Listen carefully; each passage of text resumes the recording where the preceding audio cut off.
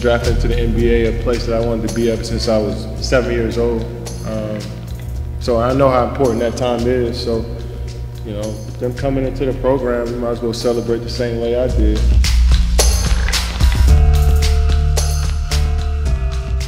When I met Lorraine Jobs and she introduced me to college track, it took a couple minutes for me to say I need to bring this to Susan, Maryland. And I had so much support along the way, that passion that I learned from my mom's for work, a job that she didn't want to do really, but the passion that she had for it taught me what it's like to wake up and do something that I love. That love that I got from my grandmom every single day, and my brothers and all my family members.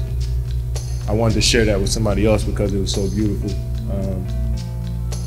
And that dedication for something allowed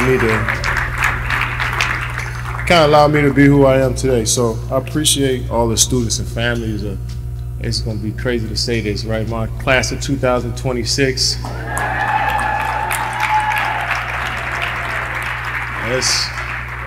It's almost 20 years after I've been out of high school. So I know some people who are a little older than me feeling that as well. But I appreciate all the love and support.